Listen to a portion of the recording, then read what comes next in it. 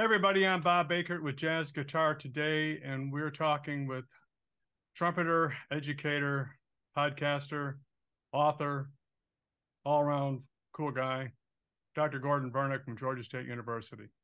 So you were saying something about trying to teach people to trumpet over Zoom.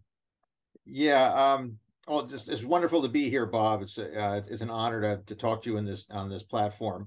Um, so Zoom and Skype don't work well for brass instruments because unless a student is using a very high quality microphone with all kinds of things to limit the sound of the horn into a microphone, it can be just an absolute disaster. I have one student, his father owns a recording studio, so his sound is just perfect. But for most other people, it's a nightmare. And I'm saying, please play that again. And then when they get up close to the microphone, it completely distorts because they're using like a $29.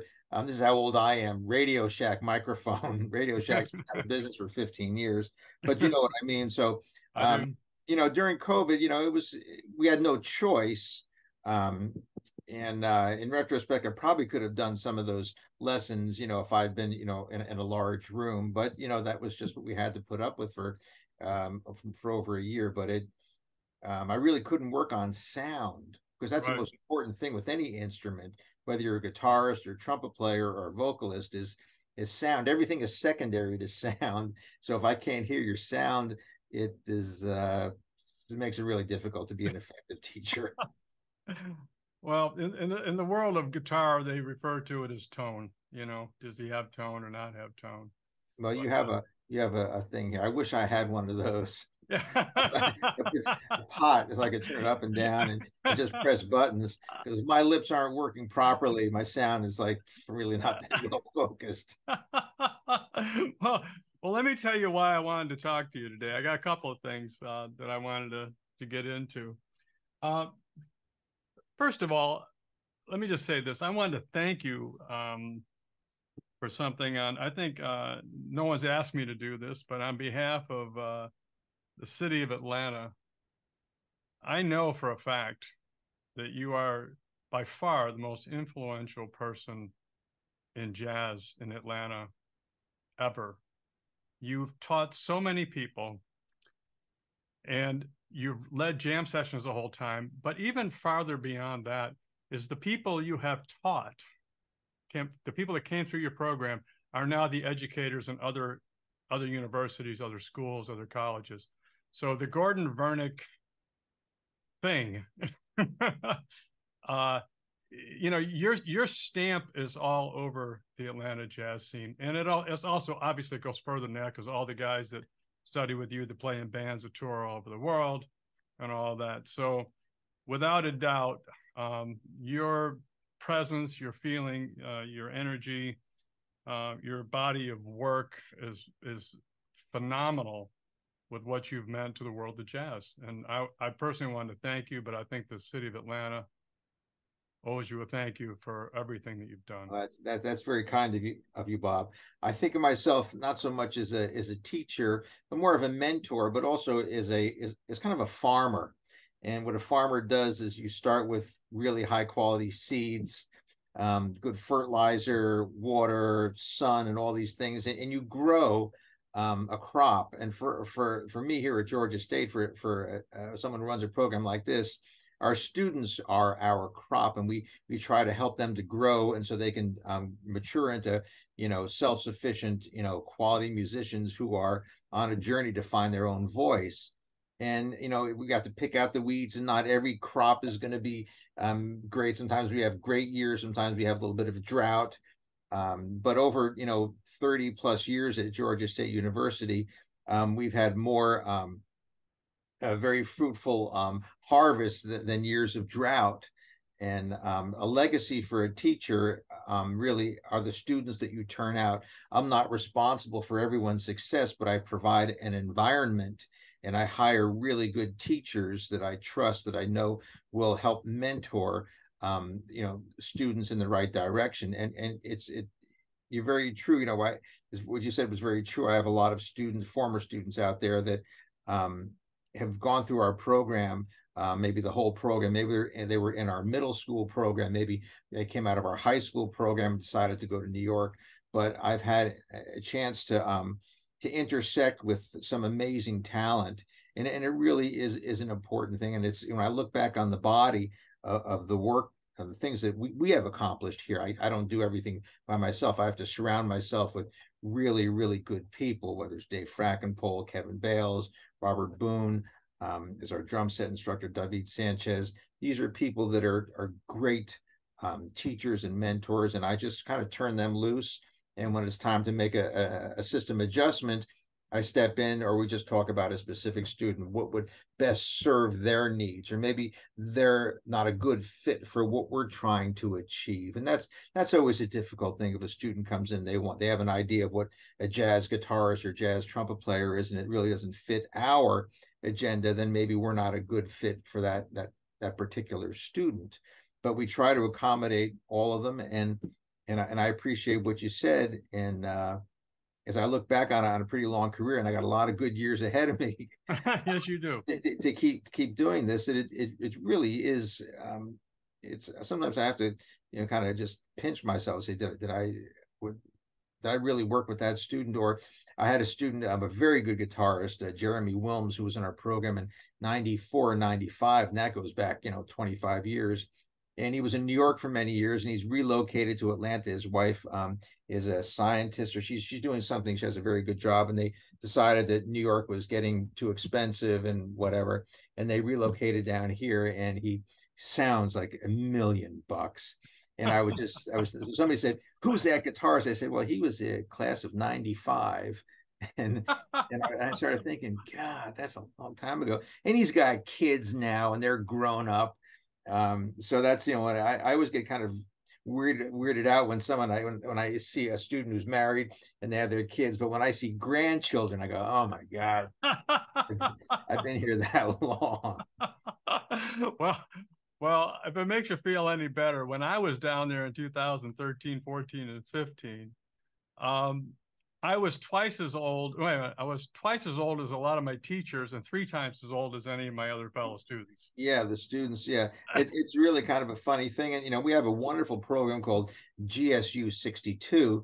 That if you're over 62 and you can if you are accepted into the university, you can pretty much take any classes that you like, and it doesn't cost you anything. It's a wonderful program. So That's we have great. a lot of adult students who decide that they want to come back and sharpen up their skills, or they just enter a program. A bachelor's or a master's program. So it's a really cool program. So we have people that come back with incredible life skills and business acumen who have also a lot to offer our young students, our traditional students, the kids right out of high school. Well, the interesting thing, I'm gonna blow a little more smoke up your skirt here. If you read your PR, if you will, the places you've been, the people you've played with, the things that you've done in terms of being a clinician and a teacher, master classes, literally all over the world. I love the one, the conservatory at Bordeaux. I think that's I think That that was might that was fantastic, I, and I don't. the wine was just terrific. How do you do better than that? I look at all these other prestigious schools, and I'm going, well, that's nice, but I think the one I want to be at is the Conservatory in Bordeaux. And when I was an undergraduate in college, I was a French major, and I was doing music as a kind of a secondary a major, as a minor. And after a semester of language study, I decided I didn't want to be a French major because I wanted to learn how to speak to improve my conversational French. And what they were doing, they were teaching me how to read, 18th century Moliere books, and I was not interested in that. So I kind of left that. So when I did go to Bordeaux, and with my broken French, which I can remember going to a coffee shop and having a real croissant, and then sitting out and having a cup of coffee, and I thought, oh my God, I should be paying these people for this experience. I've been to France a couple of times, and I absolutely understand where you're coming from with that. But the traveling that I do all over the world, music and is this is such a cliche. It is a language in itself. And I've Yeah. been to the Far East, to Europe, South America, all over Asia, and but music speaks. So if I'm somewhere, I remember being in where I was in Bangkok and going to a jazz club, and there was a group playing there, and they were quite good. And a friend of mine said he knew someone, and they made an introduction. I said, "Dolphin dance, uh, C." And they went like this, and we played it, and it was fantastic. No words were spoken. So um, this music, all music is a language, but jazz music, especially because it's so spontaneous, and you have to have such a deep knowledge of chords and scales and all these other things. Not only just knowing melodies, not that I'm playing that part down, but it going all over the world and doing this is so easy. And playing a trumpet is, like my father was a professional musician in New York City, and he was my first mentor for better or for worse. But he said, either you can play the instrument or you can't. And he was a bassist, and it always starts with, good fundamentals. Can you play the instrument? Then you figure out what language you want to play, whether it's jazz, you want to be an orchestral player, you want to play modern avant-garde. They're all different, like it's like cuisine. You start with really good, basic, foodstuffs, high quality fish, meat, vegetables, and then you decide, well, I'm going to do Asian, I'm going to do Middle Eastern, and then you add the spices, and that's kind of how music is. You start with really good fundamentals. Can you play your instrument? And then that's recognized around the world.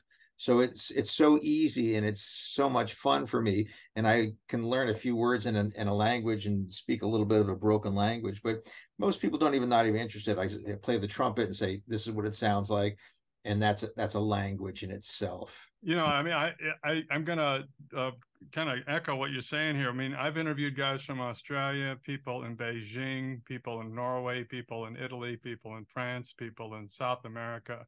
I mean, literally all over the world. We've been doing this for 5 years, and the commonality is the language, is the music, and sometimes sometimes speaking to these people is a little bit broken, but the commonality. So I I'm hearing what you're saying, and I've actually lived that with these people. Absolutely.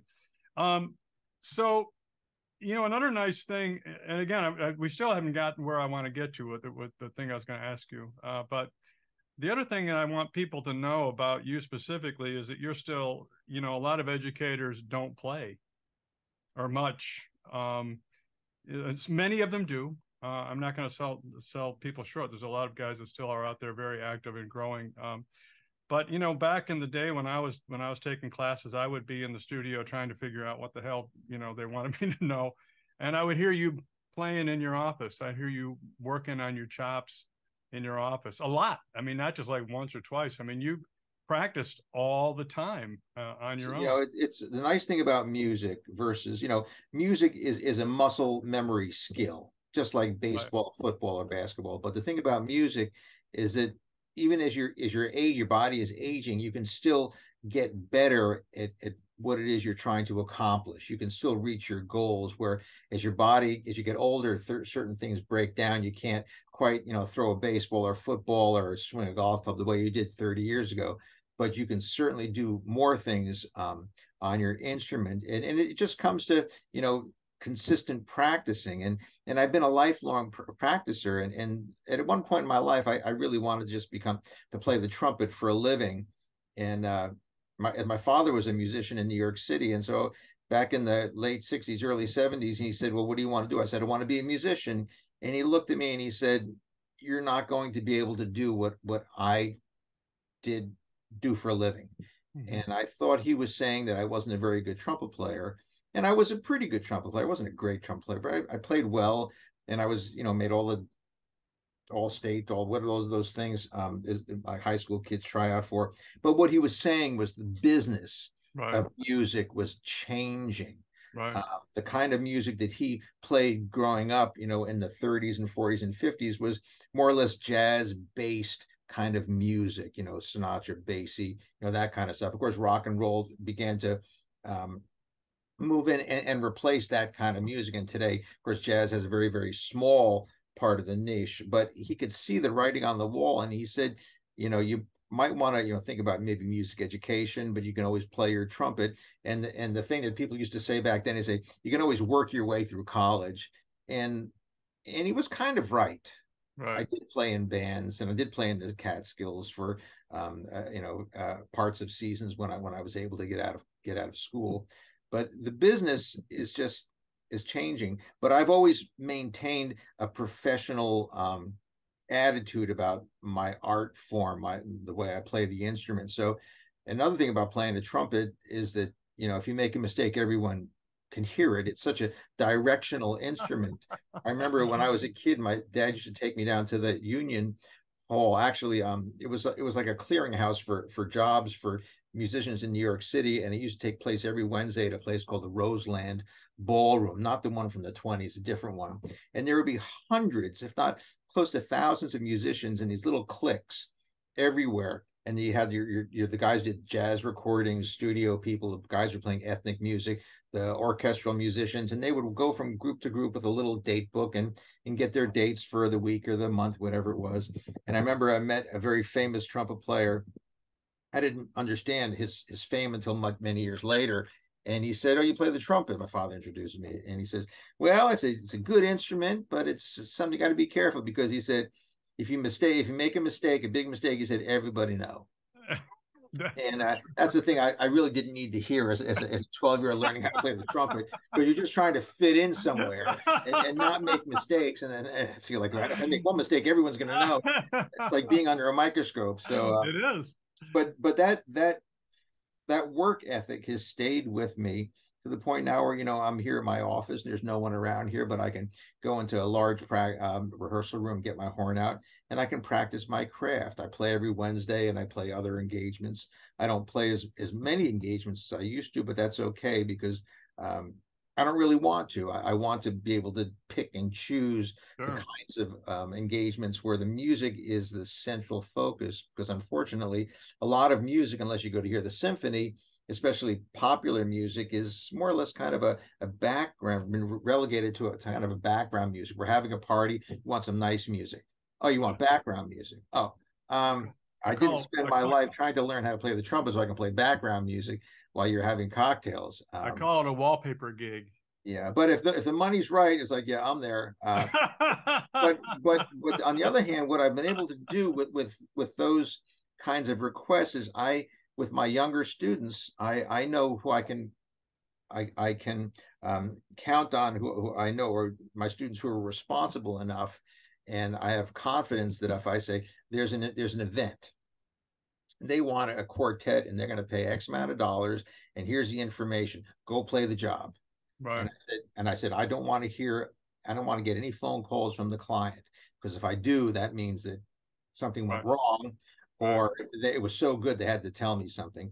And then what I do is I'm also training them to learn the professional aspects of the music business. So now I have kids out there that are playing. I don't have, that are playing. They're booking their own things. They're playing at a little jazz thing here, or a little coffee shop here, or a brewer. Now the big thing is like Sunday and Saturday afternoon breweries are having live music, and all these kids are all students of mine, and they have this they have a whole group of musicians that they're hiring, and I'm looking at them, and every once in a while one of the kids will call me to see if I can sub for them. It's like,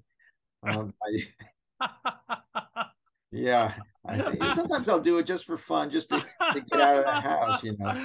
Um, Well, let me tell you this. You're talking about the business of music and not being able to, your father telling you that you're not going to be able to make a living. So let me see, in the year 2000, let me see, what year the hell was that? 1970, 71. I had just left a trio that I was playing in, and I started playing in clubs and where anybody would hire me basically. And the number that I would get paid a night, I started out at about $75 a night, 5 nights a week. And then that moved to about $100 a night, 5 nights a week. And I did that for 15 years. So until I was in my mid 30s. early 30s actually. And if you did a one-off, you would get between usually 250 to $400 to do a one-off. I mean, that was back. This was in 1970 to 70, three or four. Early. That money, for inflation is almost 100 grand a year today. And I didn't do anything else but play. And most of the guys that I knew that were like me, that were playing gigs, they didn't do anything else but play. And that's how we made our living. I bought a house, had cars, and did the whole 9 yards. I don't know anybody that's a gigging musician. I'm not talking about like a guys that are doing tours and the big act. Yeah, And people are making that same kind of that exact, not the inflated number, but they're making the same amount. the same Yeah. actual number today. I mean, I know guys that are doing gigs for 50, 60, $70. I mean, Yeah, that's a real problem, yeah, because you have to it comes down to a value system. People don't value music as much today as they did in previous generations, especially kind of music we play, because of something called iTunes and Spotify and Napster, right. where the music is you don't place a value on something if you don't pay for it, if it's free.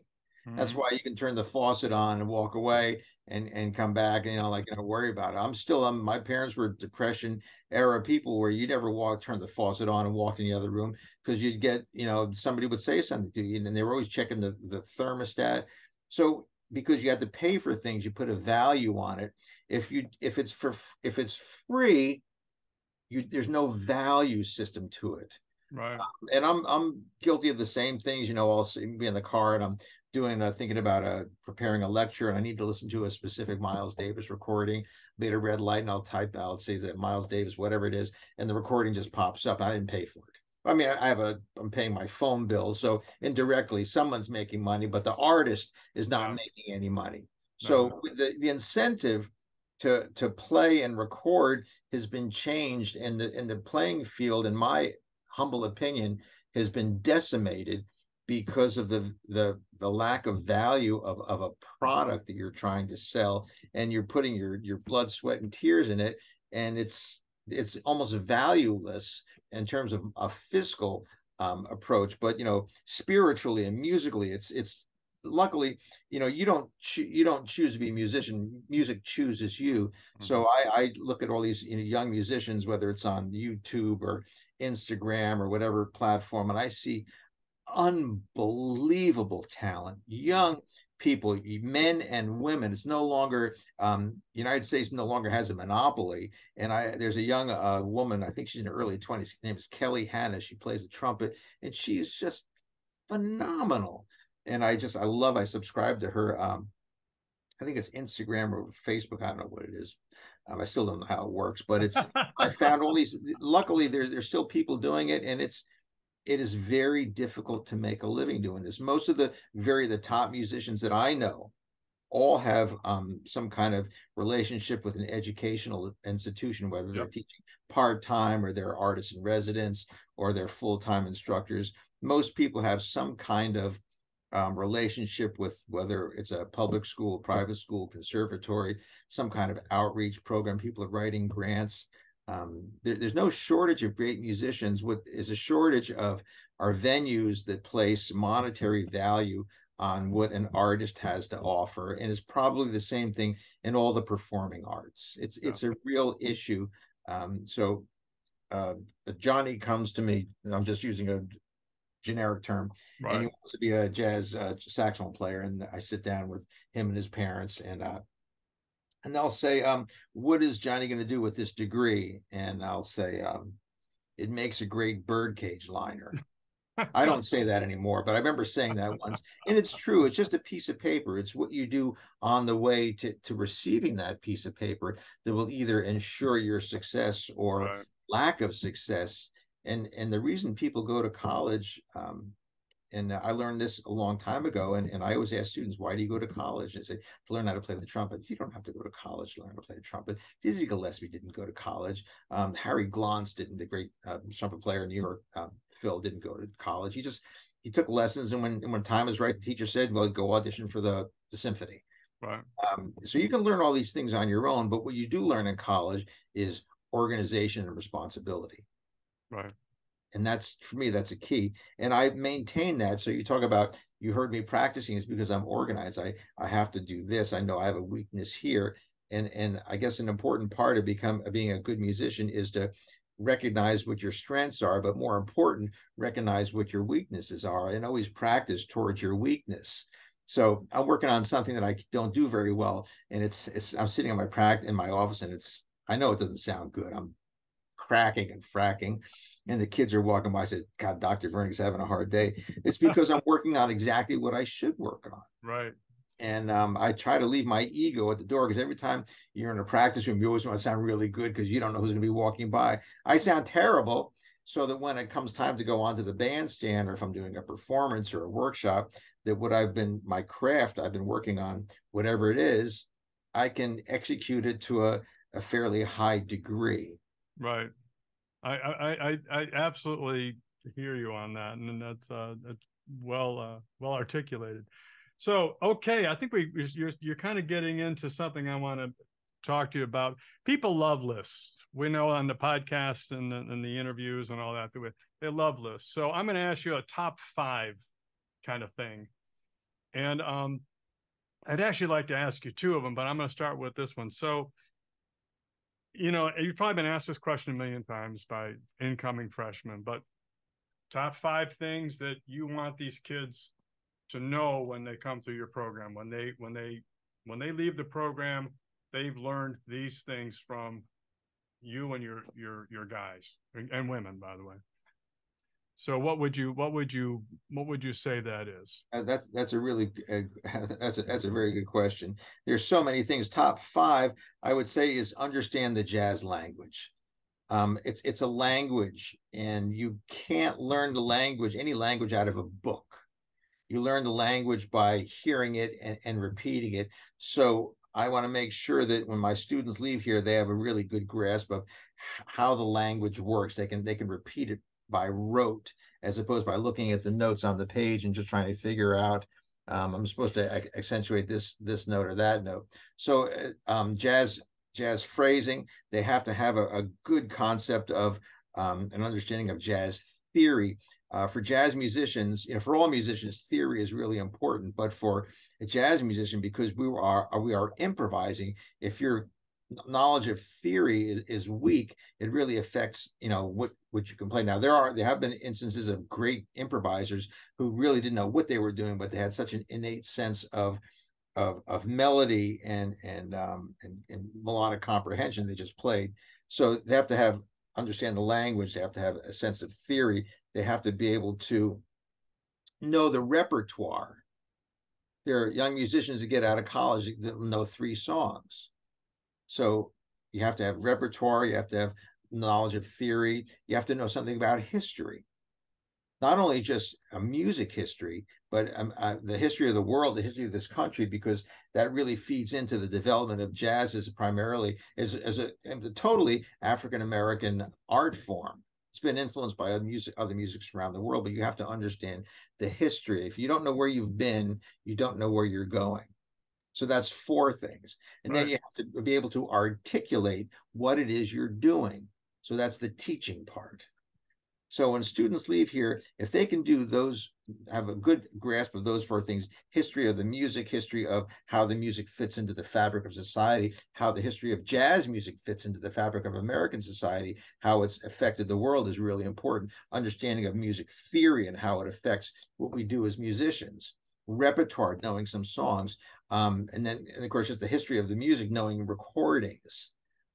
You should have, if someone says, I name me 10 important Miles Davis tracks or whatever it is, you need to have that. And the kids that are most successful, they know that. And if I ask someone who's a sophomore or junior, who's your favorite, jazz guitarist, or incoming student, who's your favorite jazz guitarist, and they mumble, and they just kind of fumble around, and they'll mention something, I'll just say, this is not a serious student. Right.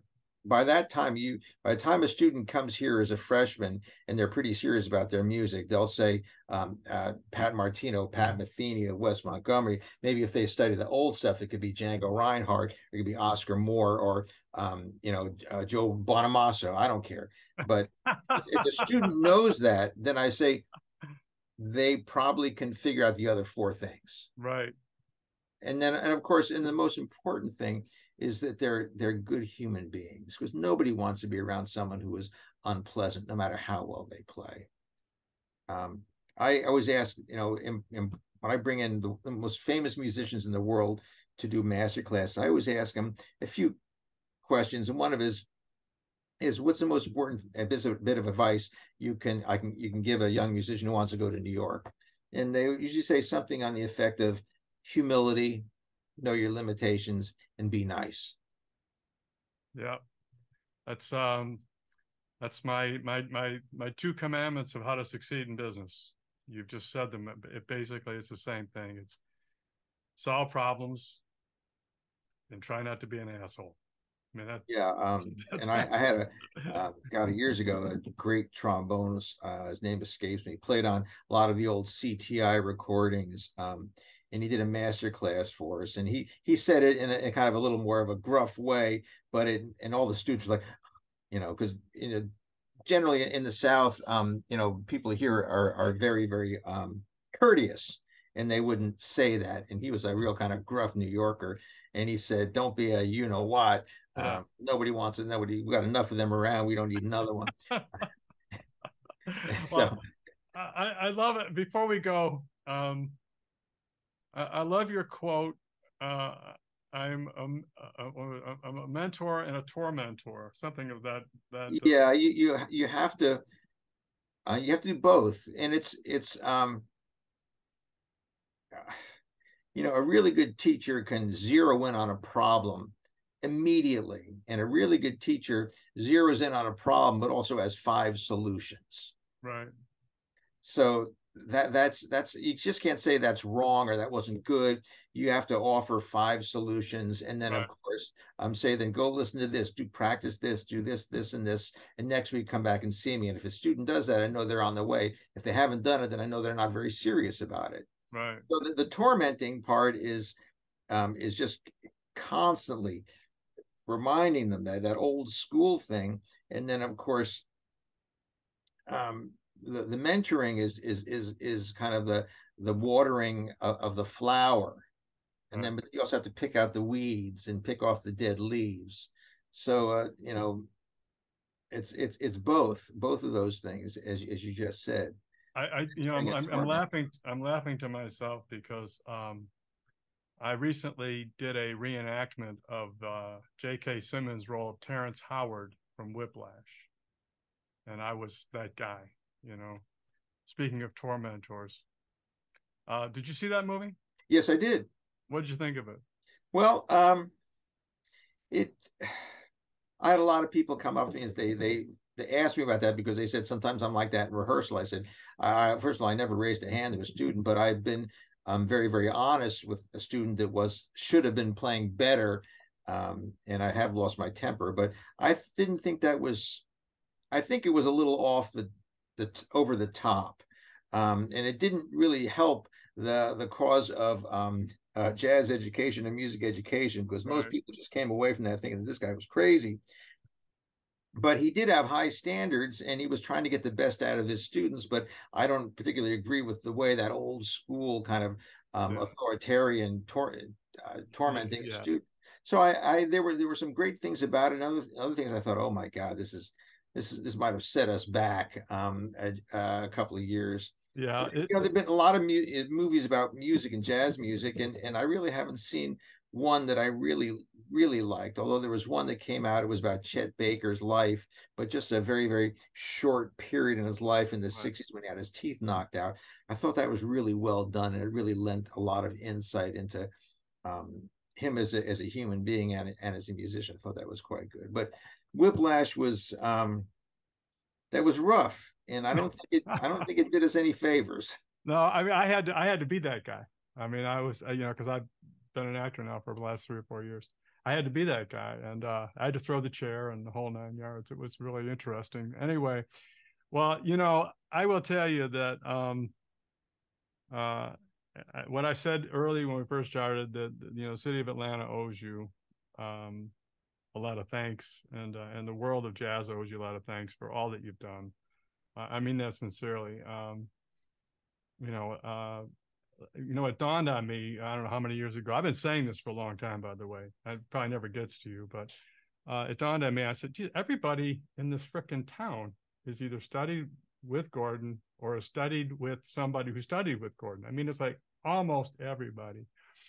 And I said, it's like, if you will, like Eric Clapton, I mean, bottom line is that pentatonic blues scale that he plays, that every rock and roll player for the last 40 years has played, is a derivative of what he's done, and so but you've been amazing, and you're not done. You're still playing. I mean, not done at all. You're still playing No, every Wednesday night. You got your jazz jam at the Red Light Cafe. People from out of town, if you come to Atlanta, go to the Red Light on Wednesday night.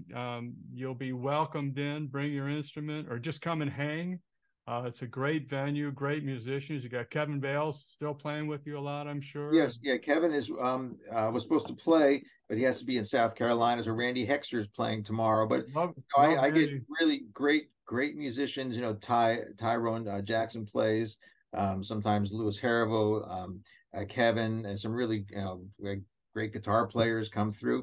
And the thing about Sure. a jam session, just because you go doesn't mean you should play. Sometimes it's a great place to Just learn repertoire. I have friends that come in they're close to my age, and they'll write down the name of every tune that we play, and they'll yeah. say, what's that song you play there? And then they'll go home and learn. I do the same thing. So a lot of people come just to listen and to figure out what we're playing, and then when they feel that the time is right, especially with younger performers, um, then I always quiz them. If it's a singer coming in and they'll say, we want to sing such and such a song. I say, do you know what key? And they say, no. I say, well, then you need to sit down because you're not ready to get them on the bandstand, and try to figure out, because it's not my job to tell you or have a pianist, play Yeah. this and see, here's the starting note. Then I know it's going to be a long session. Yeah. Well, yeah, I mean, your jam sessions where the big boys come to play.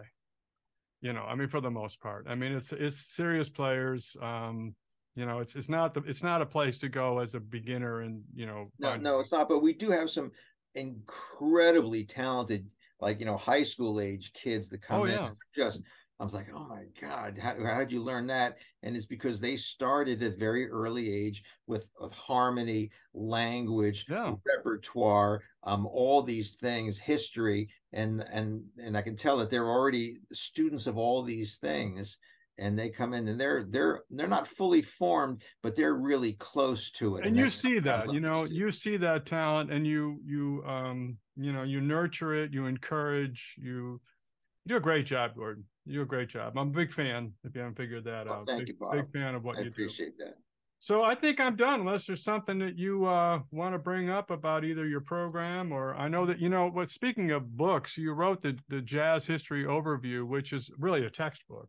Yes, we use that in our history classes. We Yeah. went from, teaching, 20 to 25 students a year in our jazz origins class to over 600 students a year, Right. mostly in online classes. And that's Sure. really, it's exploded. So we had to come up with a textbook that was, Jeff Hayden and I came up with that. And we didn't want too much information, because too much information is almost as bad as bad information, because Right. then you don't know how to separate what it is you need to know from all the peripheral stuff, which is also important, especially for someone who's not a musician. You can't be throwing them names and concepts. Right. Here's the basic stuff. So we just had to keep, distill it down to some really basic concepts, and that's done really well. I've done podcasts. I had a radio show for many years, and 2011 to 2016, I think. yeah, well, actually, we started about 2009 Or ish. 2008. I'm sorry. Yeah, we started 2008. with Jazz Insights, and Yeah. those podcasts are still floating around on iTunes.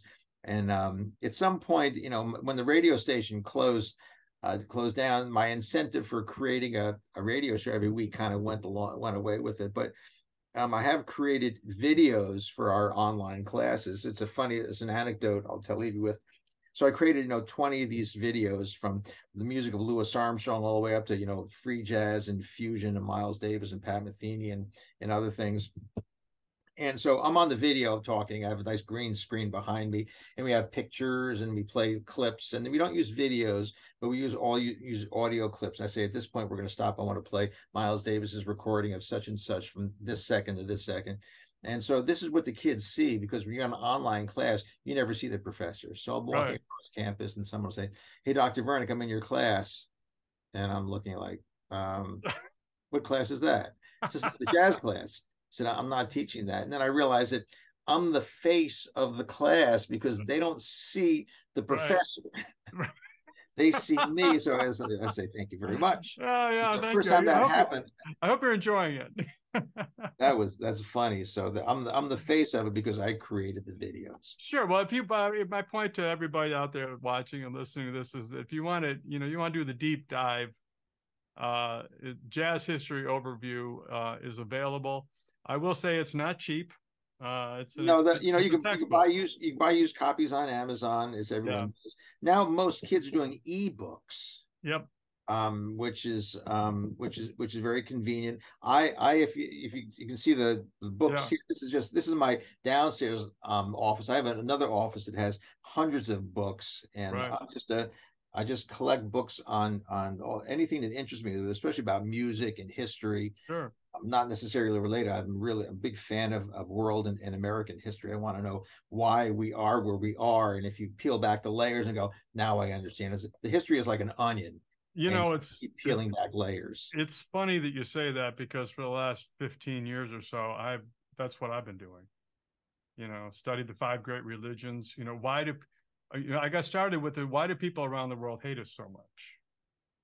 What did we do? And this is what years ago I started, diving into that. So I mean, this is not the forum for that, but I can relate to what you're saying. So I spent a lot of time learning all the history and all the things that go on. At least I shouldn't say learning; I should say diving into it and deeply, and that it Yeah, fascinates me. I understand completely because I have books up here.